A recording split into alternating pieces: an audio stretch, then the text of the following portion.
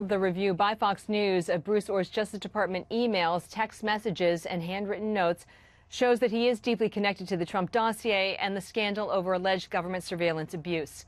During closed-door testimony last year, the co-founder of Fusion GPS, Glenn Simpson, the firm behind the dossier, claimed no contact with Orr until after the 2016 election. But Orr's work emails conflict with Simpson's testimony, showing contact months earlier. Orr's wife, Nellie, worked for Fusion GPS, the firm hired by the DNC and Clinton campaign for the Trump dossier that was based on former British spy Christopher Steele's research.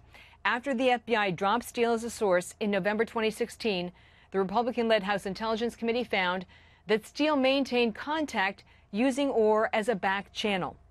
In December 2016, Orr's notes also indicate a meeting with Glenn Simpson in Washington, D.C., with Orr writing, quote, "Glenn gave me a memory stick." During congressional testimony last month, now fired FBI agent Peter Strzok was pressed on Orr, whose portfolio did not include Russia, and we also heard more about these connections from Jim Jordan. Bruce Orr's wife worked for the firm that the Clintons hired to put together the dossier. She's given it to Bruce Orr. He's given it to the FBI. It is never supposed to work that way in the United States of America, but in fact it did. Your documents also shed light on Steele's activities before and after the presidential election. When FBI Director James Comey was fired by President Trump last year, Orr wrote in his notes, quote, that Steele was very concerned about Comey's firing, afraid they will be exposed, Bill. What's the response from the Justice Department and others on this, Catherine? Well, Bill, the Justice Department declined to comment on Orr, who still works there, but was demoted after his wife's connection to the dossier went public.